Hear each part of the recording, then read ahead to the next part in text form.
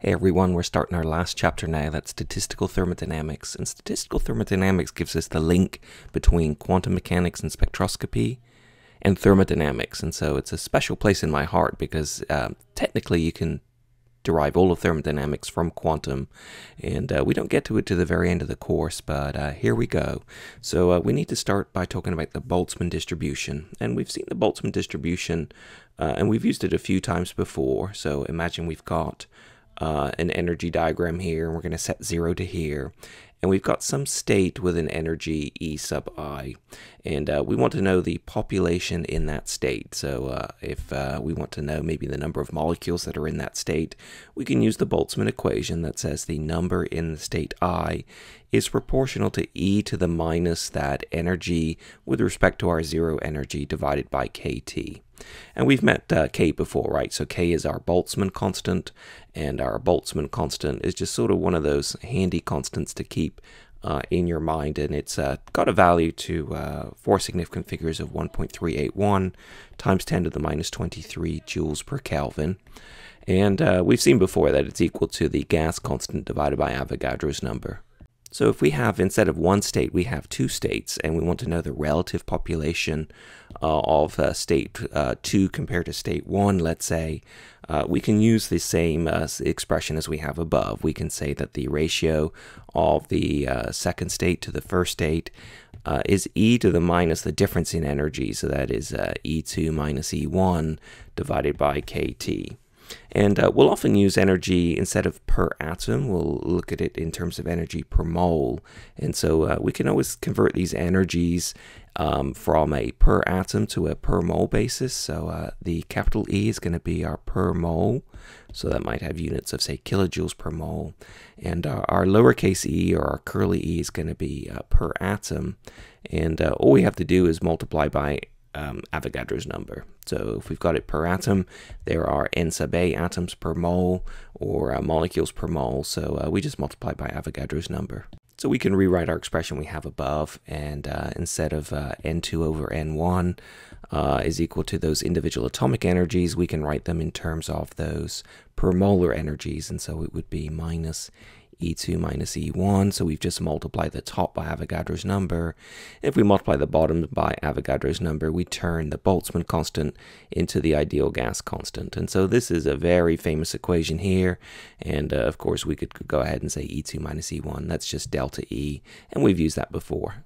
I think it's kind of helpful to have in your back of your mind sort of an idea of what the energy levels look like. And so if we look for translation, so that is just sort of motion through space, and so we're not in a bounded box, we are basically moving through free space. We saw way back when in the fall that the energy is not quantized, and the energy levels can basically take whatever value they like. So you've got a giant, what we call a continuum of energy levels there. If we put it inside a box, let's say, the energy becomes quantized, but in free space, basically, there's no gap at all between the energies. If we look instead of translation, if we look at rotation, what we find is that the energy levels are fairly narrowly separated, and we're looking on the order of maybe about 10 to the 0 wave numbers, and so it's sort of, 1 wave number or 10 wave numbers, or maybe in an extreme case 20 wave numbers might be a typical separation for the rotational energy levels. And as we go to vibrations, what we find is that the spacing is much more widely separated, and so this isn't to scale, but a typical vibrational spacing might be on the order of 10 to the 2 to 10 to the 3 wave numbers. So if you think of the carbonyl stretch, right, that's about 1700 wave numbers, so 1.7 times 10 to the 3, and that spacing corresponds to that same value as well. And we looked at electronic in the last section, I believe, and in electronic you've got massive spacing, so again, this isn't to scale at all, but you're on the order of 10,000 to 100,000, so 10 to the 4 to 10 to the 5 wave numbers here. And this kind of matches our our idea of what kind of electromagnetic radiation has to be absorbed. For rotations, it's microwave. For vibrations, you're looking at infrared. For electronic transitions, you're looking at visible to ultraviolet. So as you get to wider and wider spacings, you need to come in with photons of more and more energy to transition between one state and the other. Now, if we use the Boltzmann distribution, we can see that the temperature affects the relative population of the states. At absolute zero, there's a zero probability of being in any state other than the ground state. And as we increase the temperature, the probability of accessing a higher energy state starts to increase. Of course, the higher energy the state is, the lower the probability.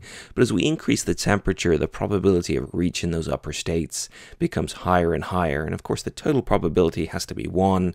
So the area under this curve is actually the same. And at infinite temperature, essentially, you can access all the energy states with equal probability. So absolute zero, everything's basically slammed down in that bottom state there, and at infinite temperature, if that exists, then every state is equally probably distributed. So earlier we wrote this equation here, and we said that the number of molecules in a state I is proportional to e to the minus that energy over kT. But we can sharpen this definition up a little bit, actually, and we can say that the number in state I is actually equal to the total number times by the probability of being in that state I. And so the question is, what is the probability of being in that state I? Well, we know it's proportional to e to the minus the energy over kT, but what we have to do is divide that by the sum of all the proportionalities, and so we can sum all those Boltzmann probabilities over all those different states, and that'll give us the sort of the total probability, at least the total proportional probability of being anywhere. And if we divide that into the probability of being in each state, that ratio will give us the true probability. And so this is a sharper definition, I think, of the more general expression above. Now this term on the bottom here, this sum of all the proportional probabilities, is actually given the symbol Q normally, and we call this the partition function. And it turns out the partition function, although here it just seems sort of looks like it's a normalization function. We're just summing up all the proportional probabilities in order to ratio it to find the actual probability.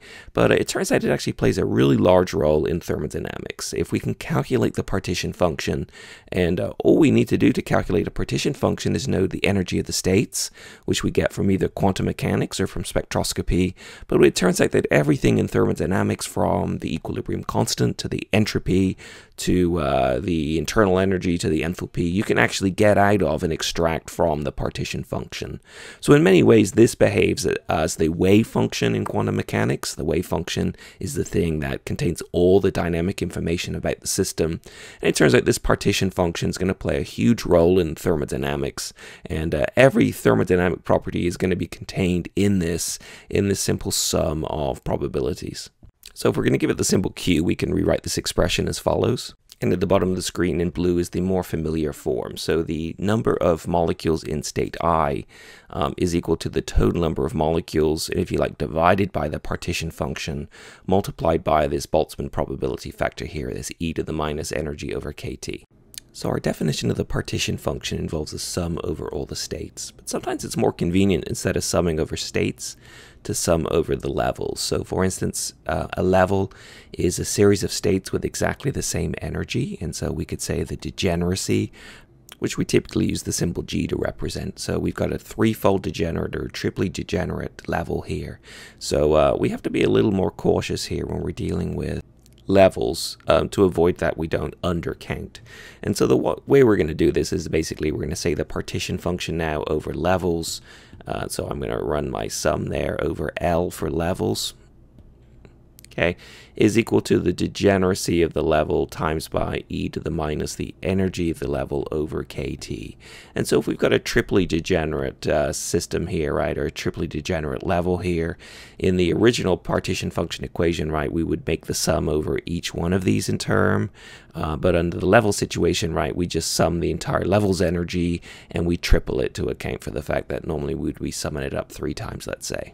And so if we wanted to know the number of molecules in a particular level, that would be equal to the total number of molecules times by the probability of being in that particular level. So that must be the degeneracy of the level times by e to the minus the energy of the level over kT, and we have to divide all of that by the partition function. So that would be our expression here for the number in each level. So we could use these ideas to calculate the relative population of the J equals 3 to the J equals 1 level for deuterium chloride here. And we're going to do this at a temperature. We're going to go ahead and just pick our favorite temperature, 298 Kelvin, which is a little warm room, I suppose. We know the degeneracy for rotational levels is 2J plus 1. And we need to know the rotational constant, so B tilde is something like 5.45 wave numbers for this substance here. And we can go ahead now, we can calculate that ratio. We can calculate the ratio of N3 to N1, where these are the levels instead of the states. And it's equal to, let me see, the total number times by the degeneracy of the third level times by e to the minus the energy of that third level over kT, all divided by Q. And we've got the same thing for N1 as well. So we've got the total number times by the degeneracy of that first level times by the energy of that level, all divided by the partition function. And here actually the partition function, whatever it is on the top, it's the exact same thing on the bottom. And we can also see the number here is exactly the number of molecules we have in total. It's not going to affect the ratio. And so all we need to do then is just to calculate G3 times e to the minus E3 over kT, and divided by the same expression for the first level. So we know that the energy for the levels is given by the expression here, B times by J plus 1. And this will be the energy in wave number units. And if you remember, energy is hc over lambda. So that is hc wave numbers. So if you want to know the energy in units of joules, then you basically just take hc and multiply by your energy in wave numbers. So we can go ahead now, we can write this expression. Just kind of push everything up for a little bit. That's better, got a little bit more room here. And now we can go ahead and we can calculate that ratio. So N3 to N1 is equal to G3, so that is 2J plus 1, so that is 7. Times by e to the minus that energy, so that is hc, times by b tilde, times by j plus 1, so that's 3, times by 3 plus 1, that's 4. And that's going to be divided by the degeneracy of the first level, so 2j plus 1 is 3, times by e to the minus hc b tilde, times by j, and j plus 1. So it's going to look something like this. So 7/3 times by e to the minus hc b tilde, and then on the top it's going to be, what, 12, divided by, well, actually we can make some use here, right, of the properties of exponents. And so we can say, well, the bottom right is 2, so we can basically just subtract that away there. And 12 minus 2 is 10. And so we can go ahead and we can calculate this. And I think I get something like 7/3 times by e to the minus 0.263. So that is 7/3, actually e to the minus 0.263. I get to be 0.7687, and when we multiply that together we get 1.79. So basically we're saying that the ratio then, there's 79% more molecules in J equals 3 than J equals 1 for the rigid rotor here for deuterium chloride. And you might say, well, that's sort of counterintuitive, isn't it? So if they're higher energy, shouldn't there be fewer of them? And it turns out, yeah, the Boltzmann probability per state is actually 0.77. So there's only 77% of them in each state at a higher energy state than a lower. But the degeneracies are coming into play here. There's 7:3 ratio here of the degeneracies, and so although that the higher energy ones have less population in per state, there's more of them, so they get to soak up more of the energy, and that results in a total ratio of somewhere on the order of 1.8.